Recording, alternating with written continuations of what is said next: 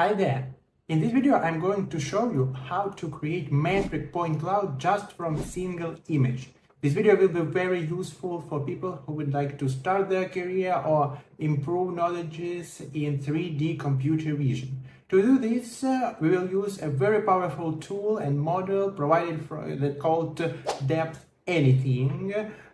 It's based on the very powerful depth estimation. For example, they already have a new version 2 that is super realistic and super high quality depth estimation. First, we are going to check the Depth Anything version 2 to check the quality of depth estimation, and then we will switch to try to create some metric point cloud and measure some metrics. How accurate is it?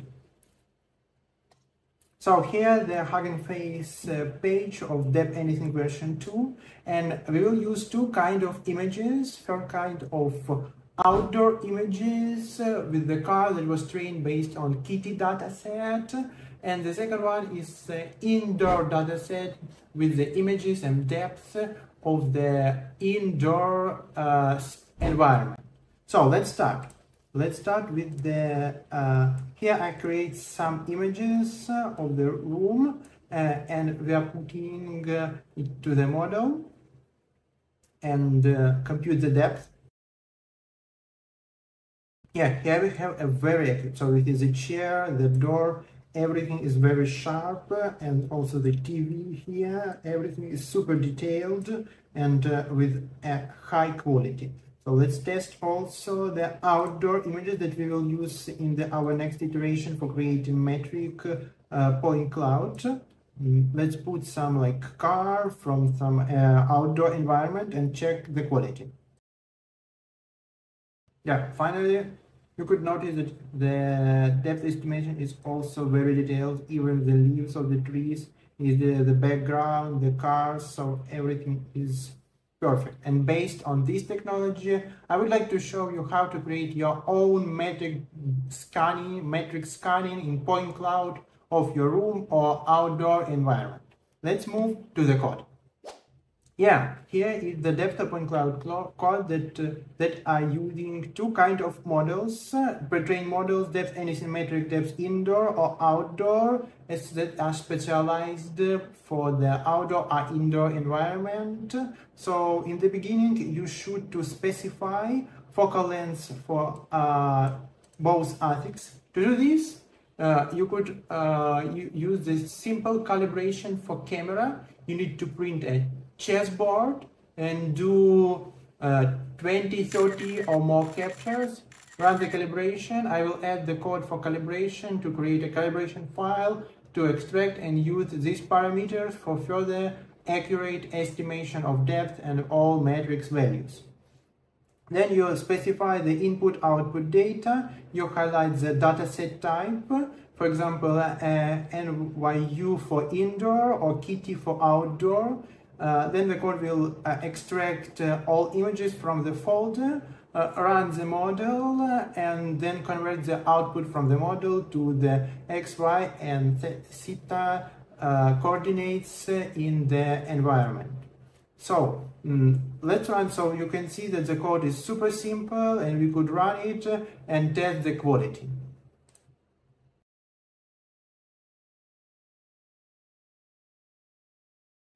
Yeah, process is finished. So let's go and check our results. And of course, in this video, we'll go a little bit more from the computer and we will check the real world. We will calculate the depth in real world. So let's go to results. I would like to show first the indoor outputs. You could see that the room is very detailed. Of course, the chair is a little bit noisy because it has a very thin parts, but general shapes like the doors, the shape of wall is very, very accurate. Also the same you could see for the for another type of room scanning. Okay, now let's move to the outdoor outputs. Yeah, here you can see the car. So the car and the road is very detailed and the shape is very accurate.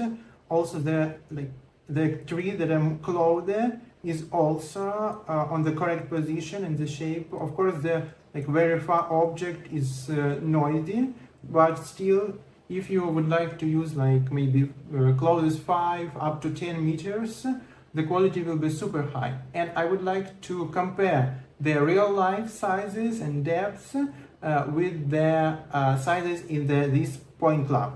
So let's use the ruler and measure, for example, the length of the car.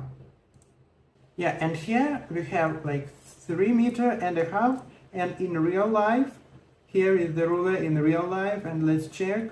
So the real length is near 380, so it's more or less accurate. Let's move to another.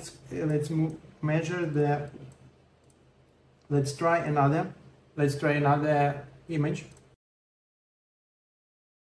So we have 4.1 again with the 380 is again up to 4 meters, so it's quite accurate. Let's try the same measurement for the indoor objects. Let's check this room, and for example I would like to measure this size, and it's 0.87, and in real life the size is 80 centimeters. So we have 80 versus 97.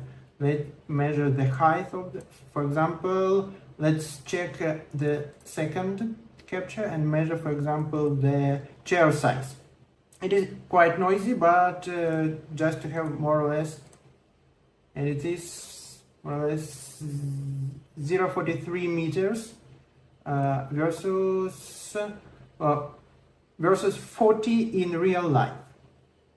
So you could see that this instrument is really have a high efficient to computate the depth in meter system. It will be extremely useful for your home projects.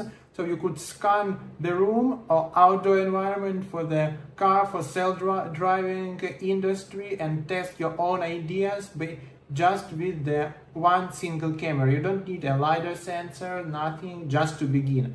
So it means that the depth anything create a super useful tool that provide an opportunity for engineer to train their idea without special equipment, to start to study, try your ideas, try new methods, and grow and improve your skills. So I hope you enjoy this video, and yeah, please like it, put the comments, and see you in the next parts. Bye.